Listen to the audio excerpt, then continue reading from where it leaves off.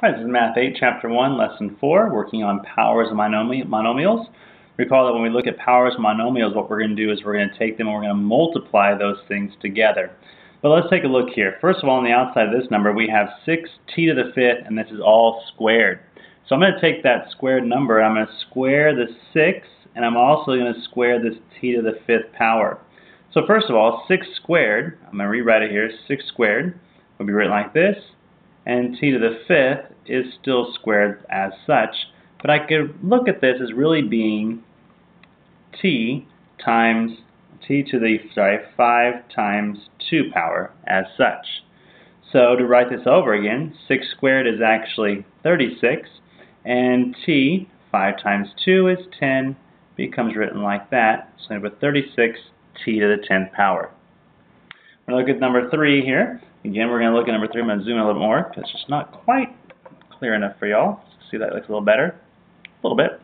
Number 3, we're going to take our 3 and we're going to distribute over here. This becomes 12 to the 3rd power, and this becomes k to the 6 times 3 power.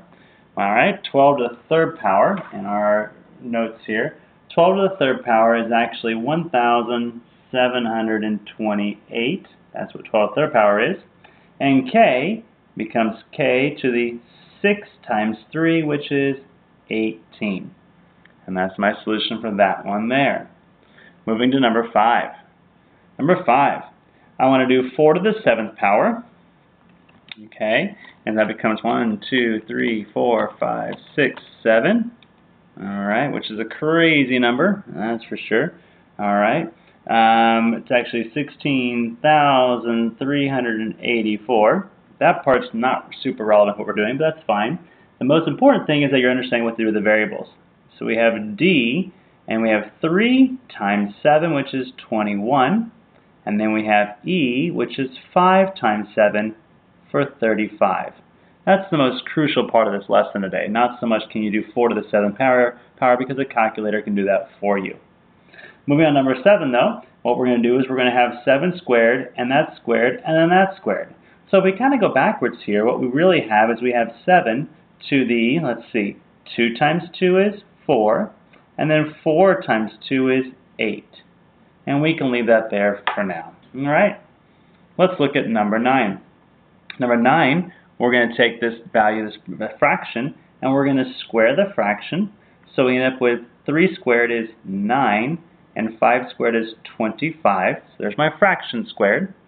And now I'm going to do a, my a value, which becomes 6 times 2 is 12, and my b value, which is 9 times 2 for 18. Number 11, same idea. I'm going to do 0.6, 0.6, and I'm going to do the cubed value of that. And then p becomes 5 times 3 for 15. If I wanted to figure that out, I would do 0.6 times 0.6 times 0.6 on my calculator to end up with the true value of 0.216 p to the 15th, and I could write it as such. For the last one here, let's take a look at number 13. We have a square. We're supposed to express the area as a monomial. To find the area of a square, it's the length times the width, or the length squared. So basically what they're saying is, well, I have 9c to the 6d, and because it's a square, we're going to square the whole thing.